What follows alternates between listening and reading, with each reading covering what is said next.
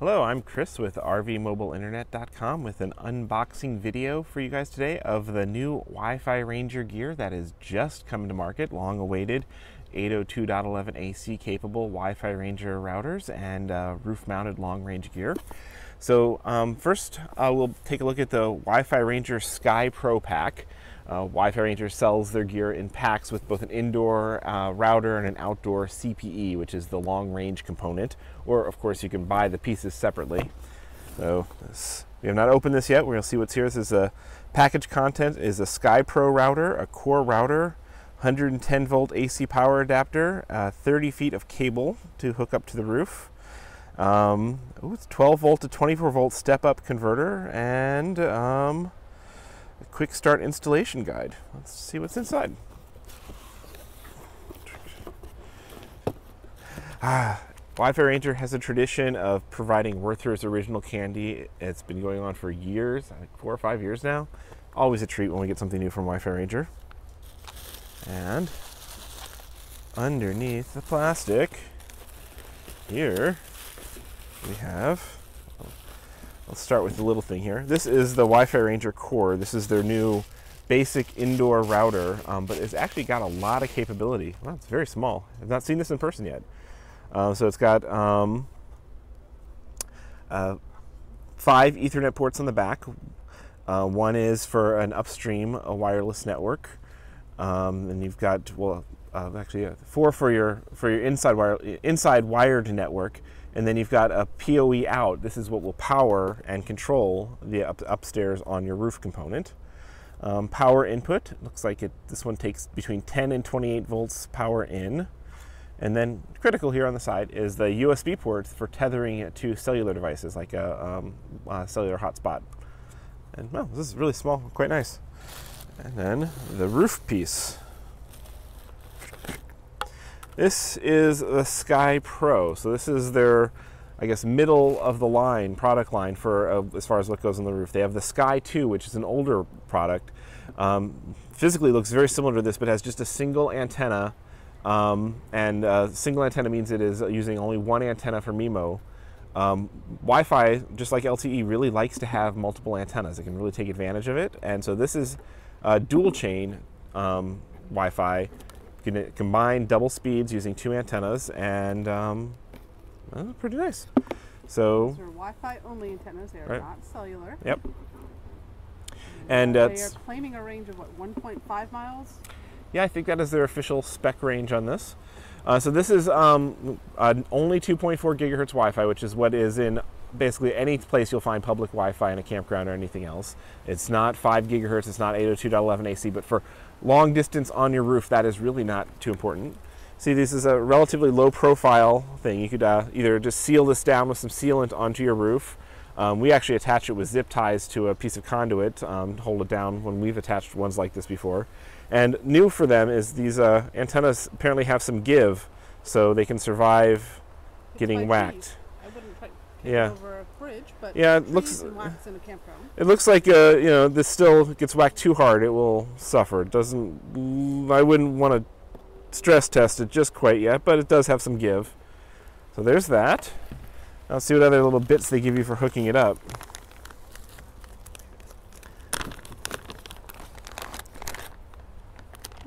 What's that? Little something fell out. Another one of them. This might be little crimpers, I'm guessing. Here's the indoor power supply for plugging into AC power. It puts out 24 volts, 1.2 amps. We plug into wall current. And here, this is something I've been suggesting WiFiRangers start doing, and it looks like they have. Let me get this out of the plastic. This is if you want to hook it up to your RV's 12-volt power supply. And this is a little step-up converter. It will take power input between 8 and 40 volts and put out 24 volts. Past WiFiRanger devices, as you see, they can take, the router will take DC volts as down to 10 volts.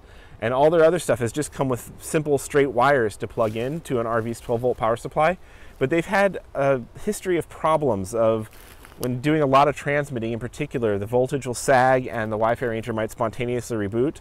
But if you're hooked up to 24 volts, it works great. So this turns your 12-volt supply in your RV into 24 volts for the WiFiRanger.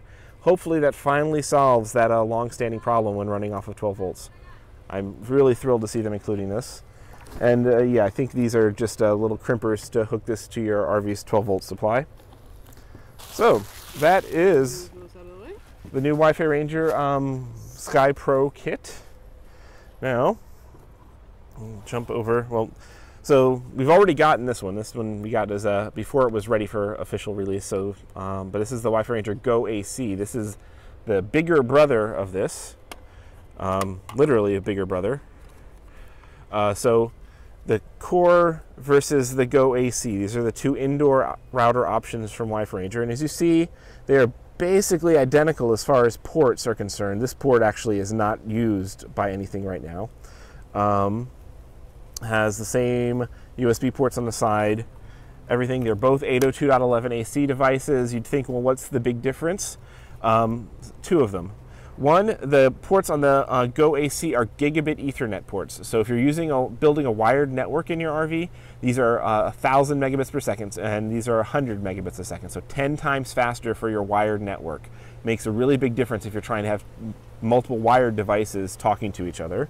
And then the other difference is as far as your internal Wi-Fi network. They're both 802.11 AC, but this is a single chain 802.11 AC, which means it only has one antenna internally.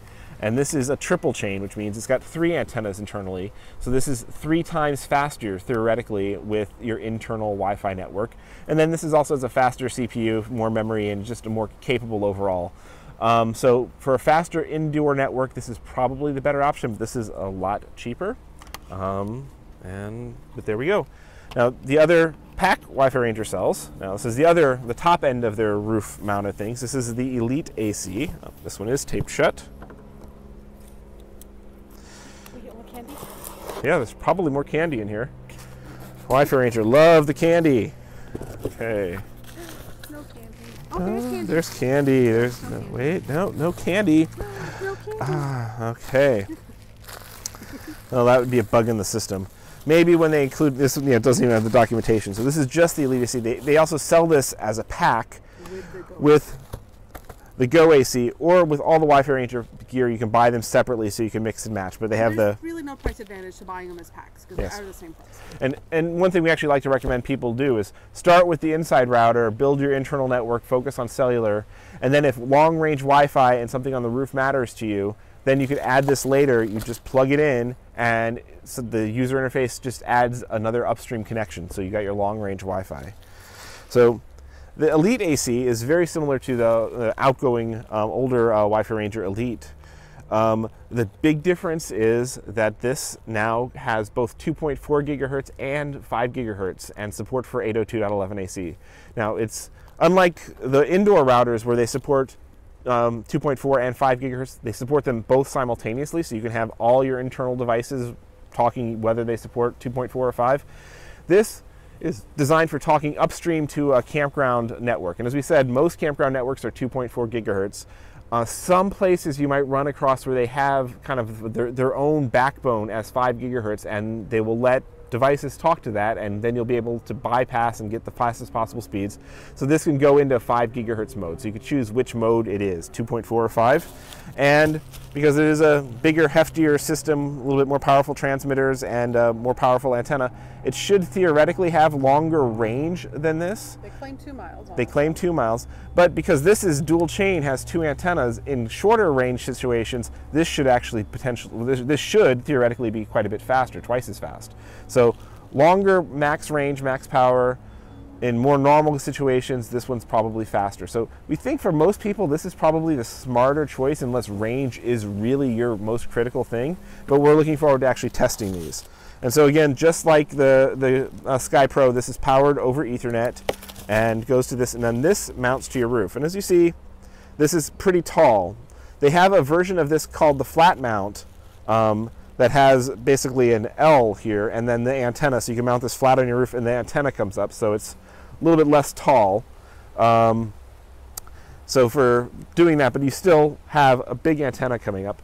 The new version of the flat mount has their flexible mounts on it, so it can survive a little bit of an impact. Or if you have this is perfect for attaching to, and they have clamps, both zip tie and metal clamps, to attach this either to a flagpole or to the kind of TV antenna that cranks up. So when you park, you crank this up and it doesn't matter. You're not worried about hitting tree branches or overhangs and stuff. So that's how the EliteAC would work, and we're looking forward to testing all this gear, seeing how well it actually works. And just to mention the other new bit of Wi-Fi gear of interest to RVers that just also came out. This is the Pepwave Surf SOHO 802.11 AC version that is, on paper, very, very similar to the WiFiRanger GoAC. Doesn't have the ability to pair with and control a roof-mounted unit. Can plug in, but cannot control. Yeah, does not have the integration. That's WiFiRanger's specialty, but this is actually half the cost. So we're going to be comparing the GoAC versus the Pepwave Surf SOHO and deciding what the trade-offs are. But if you're looking for the full kit with the long-range roof stuff as well as your internal RV network, WiFiRanger that's where they've staked their reputation, and it's probably a good choice. So this is our very, very first look, just literally opening the boxes. Stay tuned for future in-depth analysis, performance testing, and reviews. Yep, those will be going to our premium members at RVmobileinternet.com. That's where all our in-depth content goes to. We also have the Winegard Connect E, which is a new roof-mounted Wi-Fi antenna that is already installed. We'll be getting these installed on the roof as well, and we'll be doing some head-to-head testing on this all. Awesome. It's a new era in mobile internet. A lot of new options. Take care.